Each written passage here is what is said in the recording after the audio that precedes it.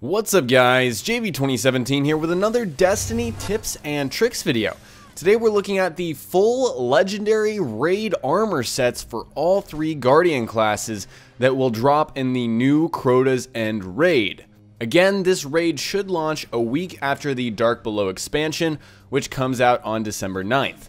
Be sure to take all of this information with a grain of salt though, because most of it is not 100% confirmed.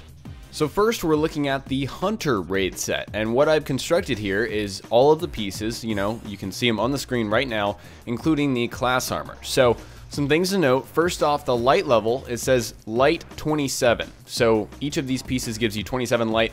That's a placeholder number. That's not confirmed, so keep that in mind.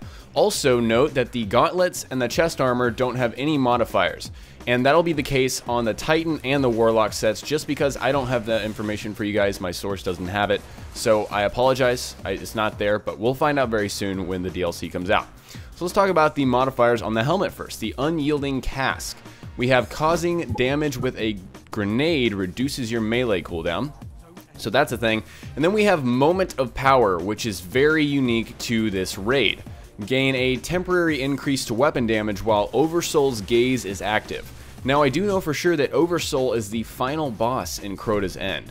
So, this modifier here gives you a temporary weapon, damage boost whenever some kind of buff is active. This is kind of like Atheon's, times conflux or whatever that was buff. That's going to be similar here. So that's, really what's going on there with that modifier. Let's talk about the legs here, the Tireless Strider's leg armor. So the first one is carry more ammo for heavy weapons. I wouldn't, say that's a guarantee right there. It might be another weapon category, so keep that in mind. And then we have another unique little thing here. Gain a temporary increase to agility while carrying the sword of a Hive sword bearer. That's called Sword Bearer's Touch. And so increased agility allows you to jump higher and run faster. So once you're carrying that sword, which sounds like really cool, I can't wait to see what the actual application of this is, you will run faster. So that's all I really have for the Hunter set. Let's move on to the Titan set. The first thing to note is that this set actually has a name. It's Will Breakers. So the Titan raid set here is Will Breakers. So all of these pieces have a nice name on them, and it's really actually a lot of the same stuff. With the helmet, the first modifier is different, increases melee attack speed. However, that second modifier is also Moment of Power, so that's going to be super important during that Oversoul's Gaze, whatever that actually turns out to be in the raid while we're fighting the Oversoul.